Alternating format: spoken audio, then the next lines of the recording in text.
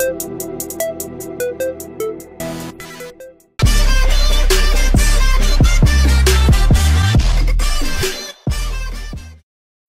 made the tough choice to shut down the funfair in Circus Field, Blackheath, southeast London, after a large-scale disorder erupted and caused police to call for a police helicopter to survey the area.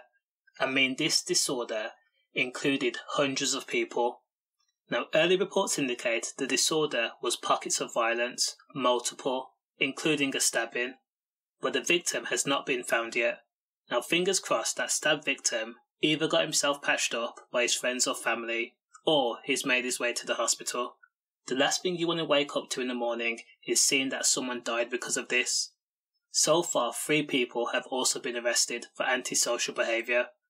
Now, police have to contend with hundreds of people being idiots. The disarray, like fighting, lobbing objects and stabbing, was so much that the dog unit and their handlers were called. Police also urge children not to come down for fear that kids like excitement, even if it's violence, and as you know, it will only end up with more people being hurt. Stay safe, safe.